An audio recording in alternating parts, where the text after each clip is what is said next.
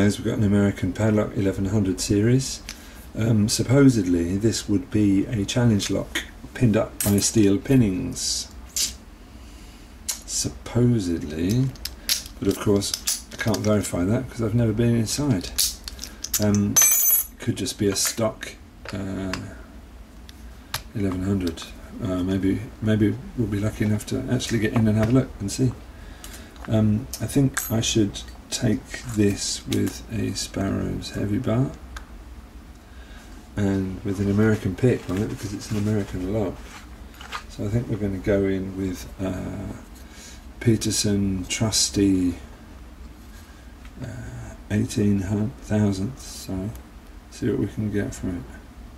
Straight away, pin number 1 feels like it's binding. Gave me a click. 2 clicks off number 2. My kind of pick's a bit stuck there.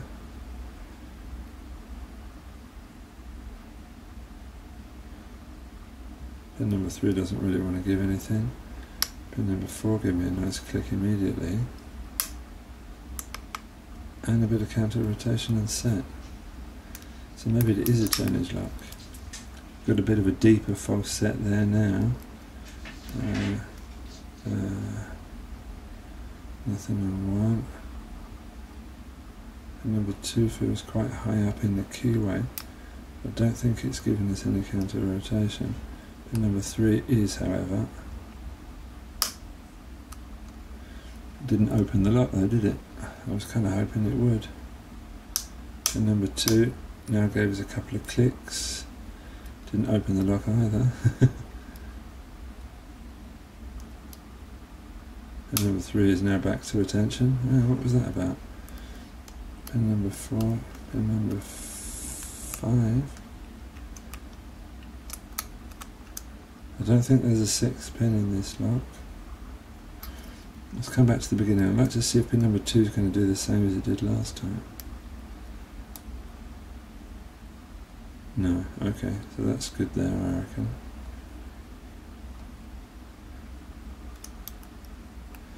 And then I'm a bit lost actually.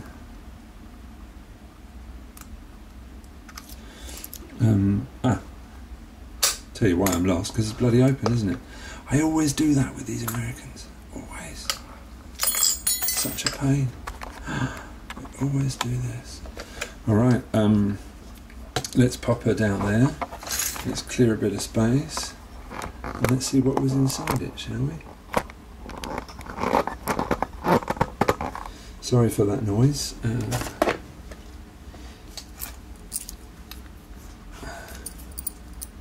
Let's hope my screwdriver is going to open it, and yes it is.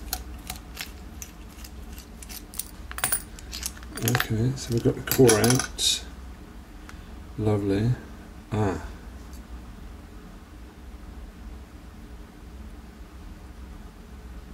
see if there's any sign of modification. Alright, so what do we need to do? We need to get that clip off. I do have the key, don't I? So I guess I can close it back up. That's going to be safest. Let's get that clip off.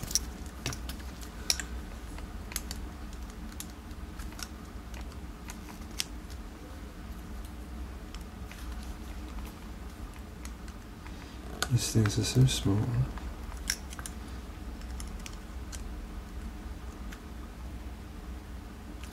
These things are so small, I always have problems dealing with them. Let's try this. That's better. That's pinged off, but I haven't lost it. Let's start getting this place a bit tidied up. Before we get into this, I am going to need a shim.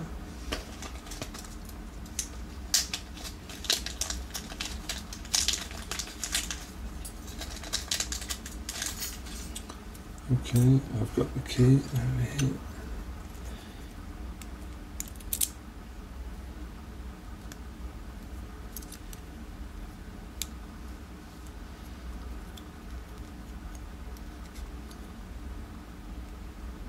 Shim doesn't want to go in.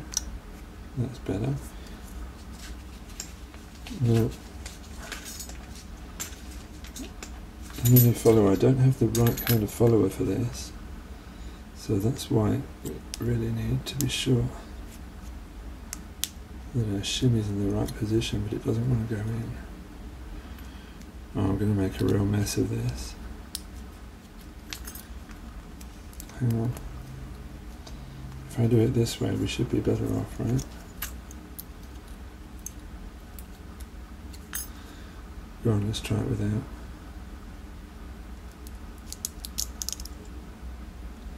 Woofer. Okay. There's definitely some weirdness going in. Now, chamber 6 was populated. Yeah, okay. But it's basically 0.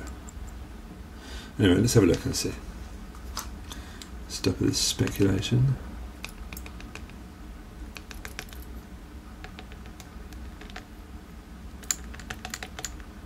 Well, it definitely ain't no stock American.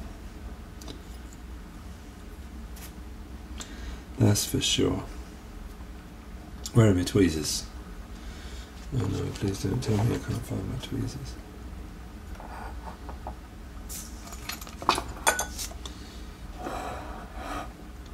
We're going to be in big trouble if we don't find our tweezers. Tony, what did you do after the last gutting? You lost the bloody tweezers, didn't you? Oofa. We're in the front now. We're in the front here.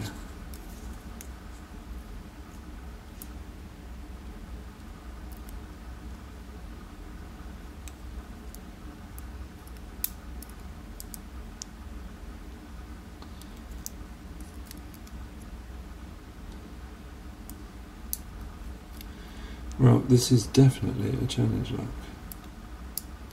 That's for sure.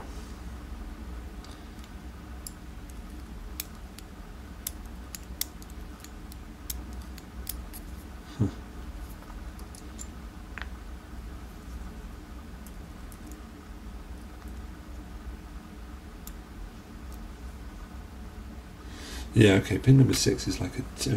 just getting closer and we can see for ourselves, can't we?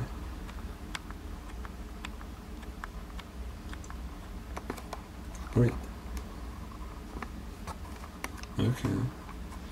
A bit of a camera issue. Gonna have to hold it with one hand.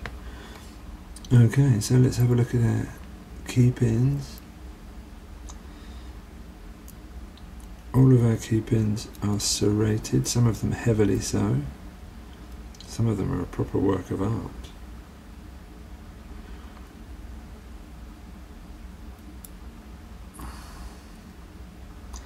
Coming down to our drivers.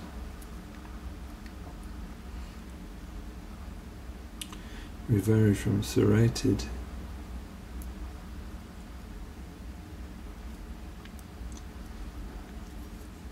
to quite ornate spools to some kind of chess pieces. Beautiful. Kind of serrated stack. Another one the same. And this number 6 was a heavily serrated T-pin, but it was more or less at 0 left, so I guess it's only the T-pin that actually came into play, and the first time I touched it, I would have set it. So, alright, very nice. So that was apparently a challenge lock set by Steel Pinnings in an American 1100 series. Thank you very much for watching, and thank you very much Frosty901 for sending me that lock a while ago. Maybe it was even Cameron who sent it, I'm not quite sure. Anyway, thanks guys, thanks for watching, and speak soon.